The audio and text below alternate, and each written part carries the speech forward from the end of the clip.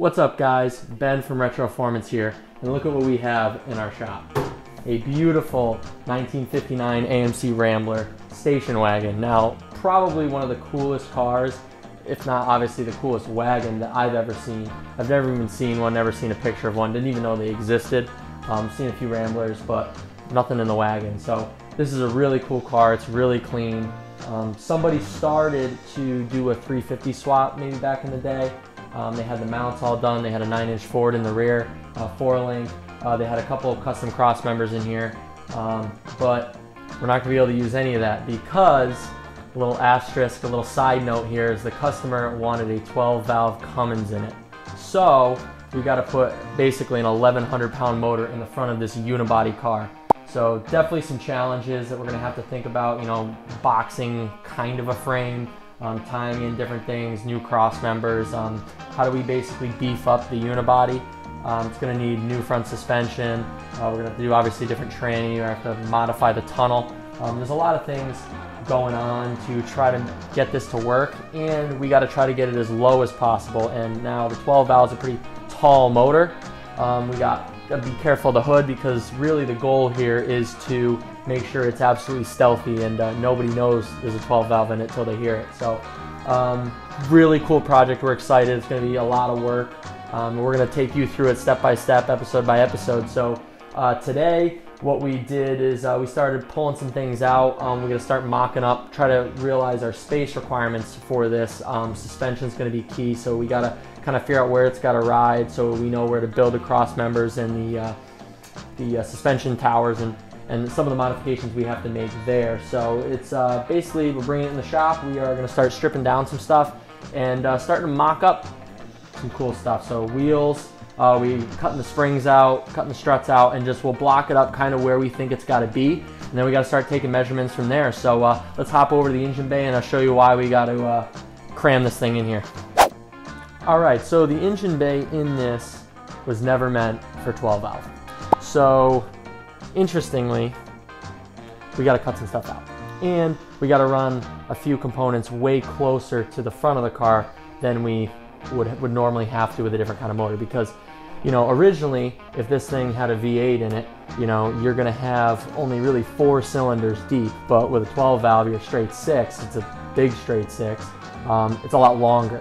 Plus we also have to run an intercooler because we don't trust doing burnouts in this thing with no chilled air. So what we got to do is we have to try to get an intercooler as close as possible to the front of the grill here, then get a radiator in without hitting the balancer on the 12 valve. Then we are going to try to run electric fans on the side so that we can bring that radiator as close to the front of the motor as possible. Then we have to come out on the back side and make sure that there's all kinds of clearance back here where the original heater core was. So unfortunately we were hoping to not cut out the firewall, but it looks like we're going to have to at first initial mock-ups. But we're really lucky that this car has a peaked front grille and that the hood comes down pretty far over the front nose here. And what that does is that allows us to move the intercooler forward as far as possible to give us the most amount of room in the back so that cutting the firewall and the tunnel out is as minimal as possible. So we'll see till we mock it up.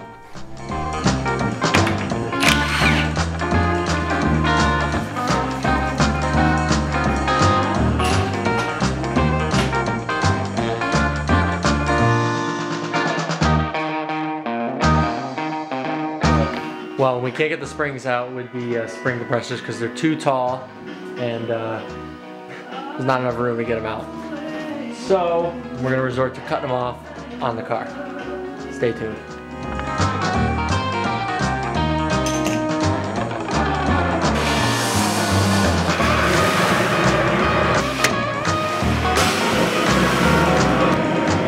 Good thing your sunglasses are so stylish. Okay. Yeah, you wouldn't want to be caught on camera just looking like a jabroni. What? A jabroni.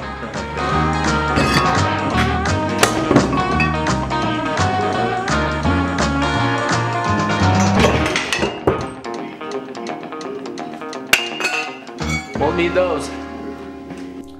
So one thing that's very important before we start trying to figure out what kind of suspension setup we're going to be running and where everything's going to mount, is to have your right tire and wheel setup.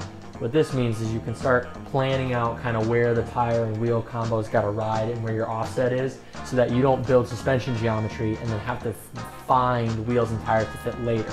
So my dad just is looking like he's coming back from the junkyard, because one thing that we're really trying to do is build this from the stuff we have here or right out of the junkyard. We're recycling basically everything. So I think he's just getting back now with a bunch of wheels and tires we can try out and look to plan around, and let's check it out.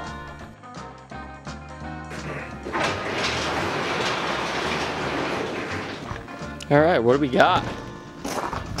Brake calipers on fire in the back of my truck. Oh, nice. Nice snap. Woo. Tires. Oh, they look brand new. I guess that's what happens when you crash a car. And, Oh yeah. man, sweet. Can get them out. Huh? Direction. Oh, they taper in. Yeah, be careful because they're. Dude, I don't think I've ever had lug nuts to seal in 911 stuff. Because everything I have is lug bolts, and then send them in. But this is nice because then you can run any, you don't have to locate on the hub. Just in case you need some. Dash. Lug bolts. Is that a hot item? Dude, what a hot item, man. Nice, Like we too. needed. Nice and brashies. Dude, they're probably honestly the same, too. Like, dude, how... Save the lug nuts to dasher. Never have another dasher again. We gotta save the lug nuts. Don't be The lug nuts will still haunt us.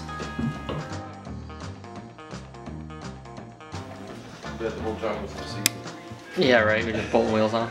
All set. Fun fact to all you people out there: AMC hubs on the left side of the car are left-hand thread.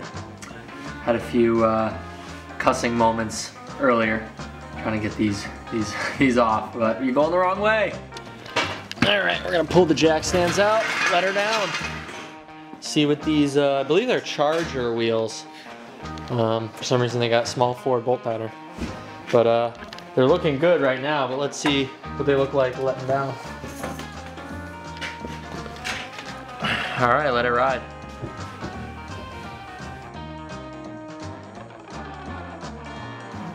I don't know, but all I know is that is a beautiful sight. The whole car, okay, well, first of all, drag race spec here. You get the jack out. Oh my goodness, that is a good look, huh? To all you low-lifers at home.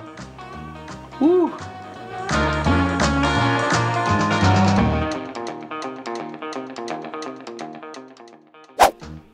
All right, so we just put on the Dodge Charger wheels with the springs out, lowered the car down. So now we have actually maxed out the lower control arm, and it's sitting relatively close to where we want it. And what we're gonna do is we're gonna pull the springs again out of the back and get that one down where we want it. And then once it's sitting here, kind of where we think ride height's gonna be, that's when we can start taking some measurements. And just by looking at the front on the ground, it took the car from a grandpa's station wagon from the 50s, you know, out back, to a mean looking hot rod. So we're pretty excited to see it.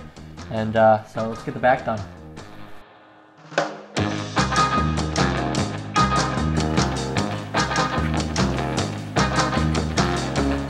Optimum weight, power to weight ratio, right. 3 lug nuts only. Offset the bent wheels by. Yeah, exactly. It's more of a wheel weight than a suggested safety.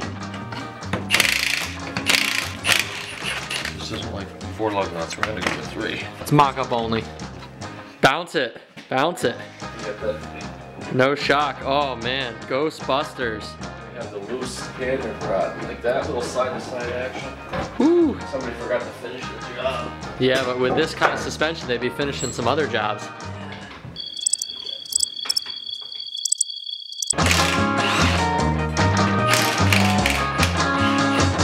All right, so we need a long board that goes across both frame rails kind of thing. Yeah, right across. The old walk out back and find stuff in the dark. Carry back. Which one do you think? That one? All right. Look at you.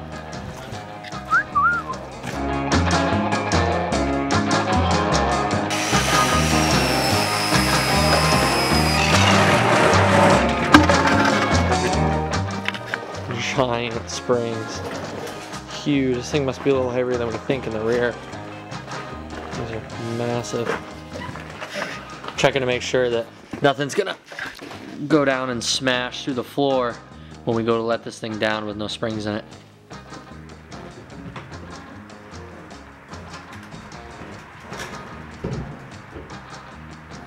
Whoa, whoa, whoa. Let's say whatever that is, that's it. Whoo. Oh my goodness. This thing's looking like a hot rod. As if it was this easy, huh? It is on TV. It is. Well, everyone else is gonna think it's this easy. So we show them how much you gotta build just to get it like this to drive. It's hot rod bait. Oh man, that's a big issue right here. This region.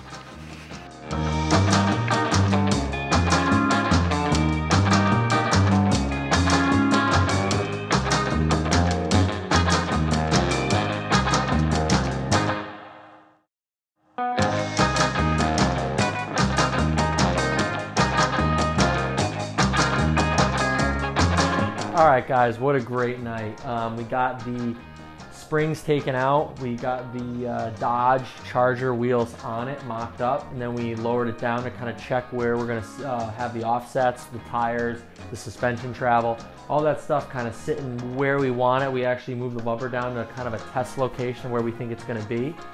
So all around good night. It gives us a bunch of motivation for how we want the car to look. So now all we have to do is basically build the entire chassis and get a motor in it and go through a transmission and tie it all in with structure and, you know, everything else. But at least we have some motivation to, you know, get it outside in a couple of days, take some pictures just to make sure we keep everything where we want it. And yeah, then we'll keep getting back into it.